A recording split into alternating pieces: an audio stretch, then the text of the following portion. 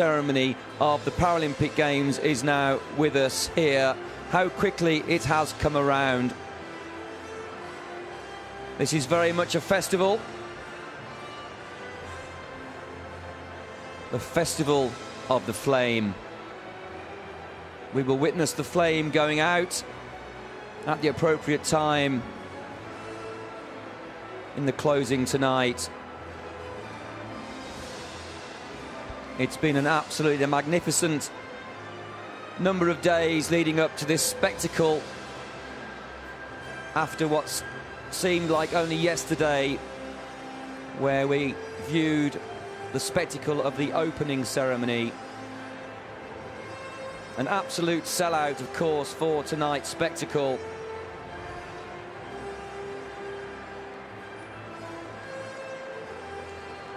Talking to Sue Malcolm earlier on this evening, one of our volunteers here at the International Paralympic Committee was saying it's very much based on a pagan. She's a professor at the UCL, a graduate from Oxford. The volunteers have done an absolutely splendid job here across all venues throughout the Olympic Park. 9, 8, 7, 6, 5, 4, 3, 2, 1.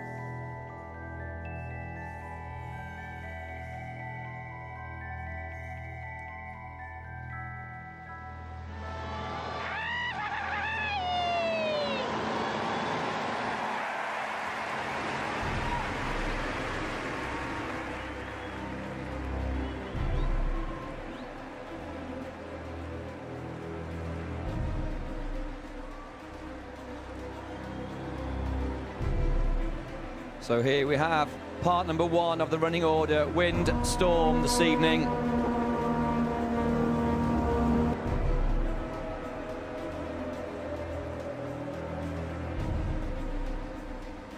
The Festival of Flame pays tribute to the gatherings that infuse the spirit of our nation.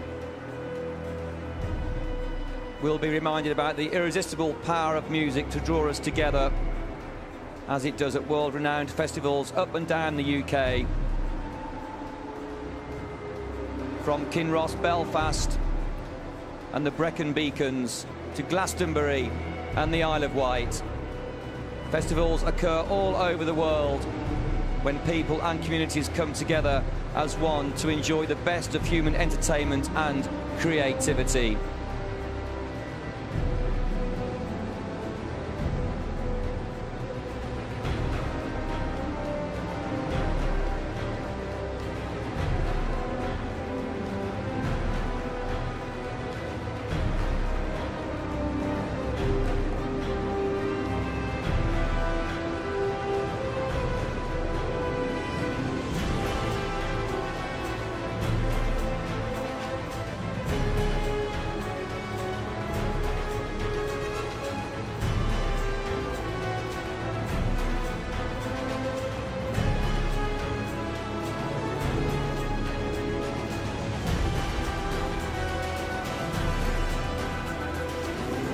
During the pre-show, the athletes took their places in seating areas around the field of play and are part of the ceremony from the outset. There are 3 circular stages here, and at one end of the stadium stand the agitos, the symbol of the Paralympics.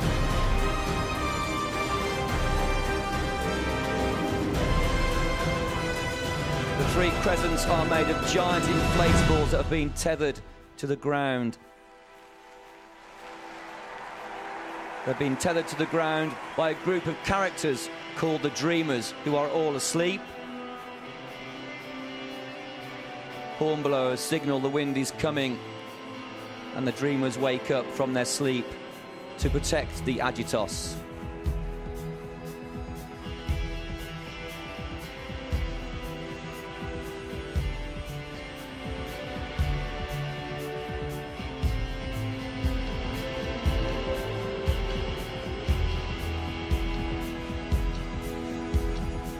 Huge fans were mounted on motorbikes ridden by the wind gremlins.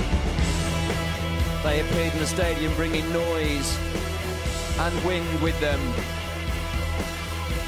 The Dreamers battled against the might of the wind to prevent the agitos from being blown away. As the storm escalates, the agitos are lost and fly into the night sky alone with one of the Dreamers, who gets blown away with them. All the sound of the wind, horns and chants increases. The wind shows no sign of calming, and a storm is on its way. A huge smoke cloud appears at the end of the stadium.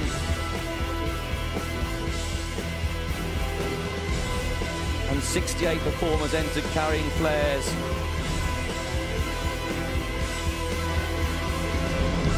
They're followed by 54 drummers who process into position.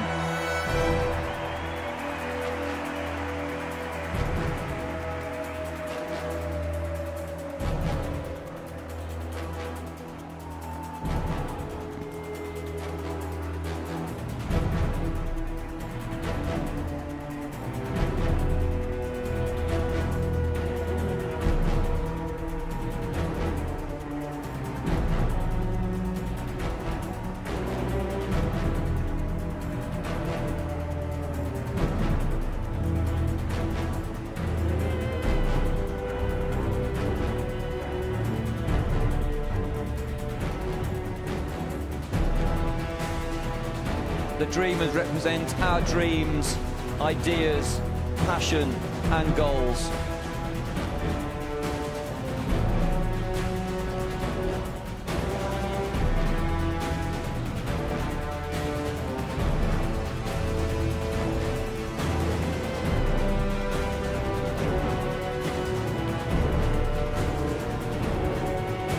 The wind gremlins represent our internal demons who dampen our spirit and put out the fires inside us.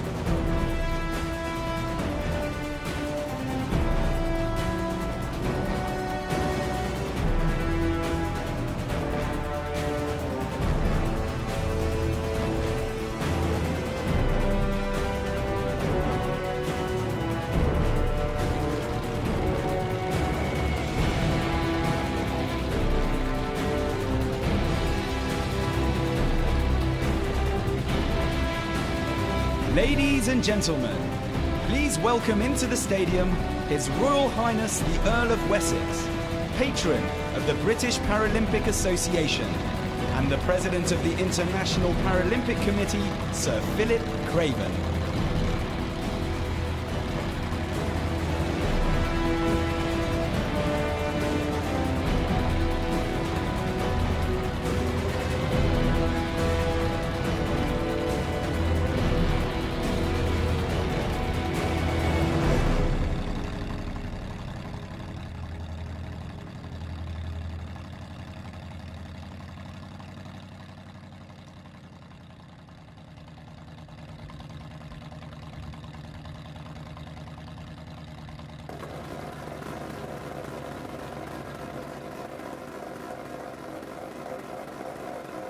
So moving on to raising of the flag in moments to come.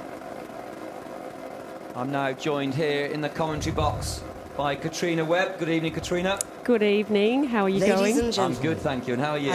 I'm going fantastic. It's very exciting, this ceremony. For the national anthem of the United Kingdom.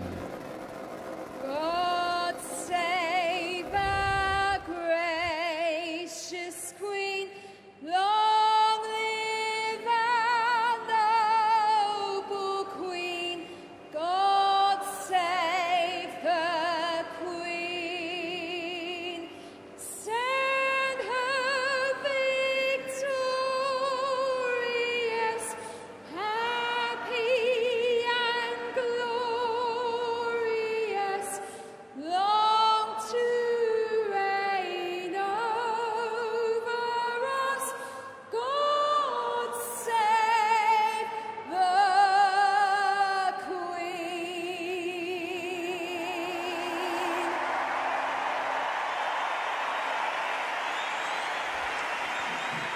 And that was Lisa Hermans, who is blind and autistic, and she sang the national anthem from the sundial stage. She made history when she became the first person ever to release the national anthem as a single to mark the Queen's Diamond Jubilee this year.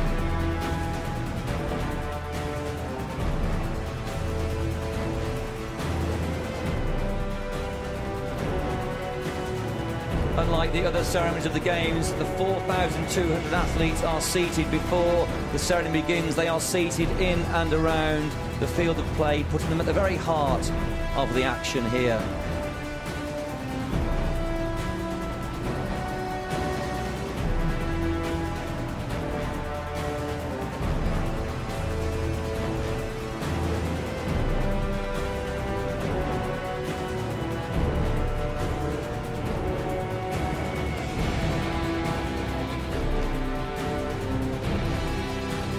Now this is Rory McKenzie, who has walked to the top of the steps of the sundial stage, and he's about to address the crowd. Through Help for the Heroes, Rory McKenzie has been able to indulge his passion for extreme sports, including skiing.